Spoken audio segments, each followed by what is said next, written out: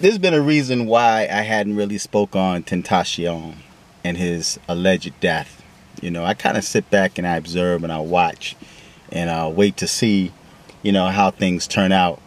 But there's a lot of things that seem quite suspicious to me, okay? First of all, there's too many conflicting stories about what happened. First, he allegedly left the motorcycle business because he was going to buy a motorcycle. He came out, two dudes on a motorcycle, at a motorcycle shop, decided to do a drive-by and shoot him and kill him. They're gone, right? Second story is the fact that he went to buy a motorcycle. He's coming out. Next, you know, two or more guys decided to come up. You know, he fought with the dudes, right? Totally different than the first story, but he fought with the dudes. Dudes end up shooting him, taking the bag of money. They're gone. But the question that was in my mind was, if he fought with these dudes, why was he still sitting in the car? And why didn't I see any blood?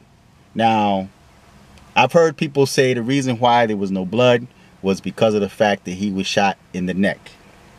Okay, being shot in the neck with a military grade firearm, and there's no blood on his shirt, there's no blood nowhere. And plus how he was just kind of like laying, you know, in the car, right? But I didn't say nothing. I allowed everybody else to make their videos. And another thing too is the moms didn't seem too broken up over his death. And to date, I have not heard of a funeral. When was his funeral? Or when will his funeral be?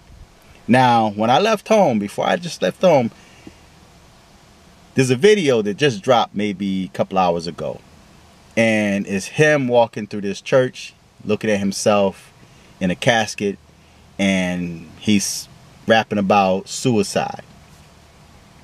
Now, people could say it was something, a project he was working on before he died. But if that was the case, this is a odd time to really release that video. He's going to release that video right after he allegedly got killed. And before he got killed, he actually spoke on his death. Okay? So there's a lot of little things in there that don't seem right. So do you guys think that Xxxtentacion faked his death? Do you think his death was actually faked by him? Now, I know people say like, well, the police was there, it was in the news, they got suspects, but the way things are today, it's not a hard thing to pay somebody off. You could pay people off, man. You could pay the police department off. That's just historical, man. You could pay the media because the media has earned a reputation for lying. Okay, so the media can be paid off. Okay, so that's not a hard thing to do. Okay, so I like doing that. I had to do it. This is a sweet knife, though. This is sweet mech tech. Very sweet knife. It's spring action, gold. It's pretty nice knife, man. I like this. I've been playing with it, and it's sharp. This thing is sharp. But if you guys want one of these, the link is on the bottom. I know this is a little change, but the link is on the bottom. ProtectiveKnives.com. You can get that at ProtectiveKnives.com. Okay, but anyway, it's sweet. I've been playing with this thing all day, man. It's the, you know, a spring action knife. It's not a switchblade, spring action, so it's legal, right? But anyway, but I just think that it's just, you know, just quite weird, man, that all of a sudden he come out with this video and he's walking up to himself in a casket, and this guy, his mindset was surrounded by death, and he enjoyed fighting, and he looked like death. He looks like a demon-possessed person. All right, but I'm going to put the link on the bottom, and you guys check it out for yourself, and you tell me if this dude did not fake his death. And I wouldn't be surprised, man. And I'm not one of those people that's like, Tupac is still alive, Biggie's still alive. I was at Biggie's thing down in Brooklyn, man, so Biggie's dead, right?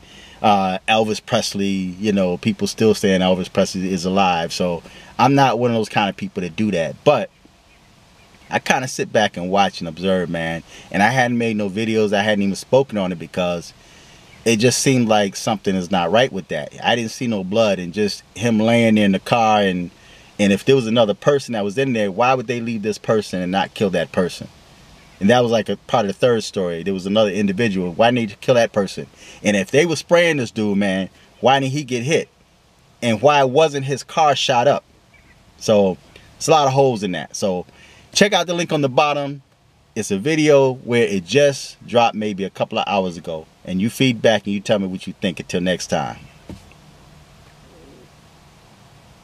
Peace.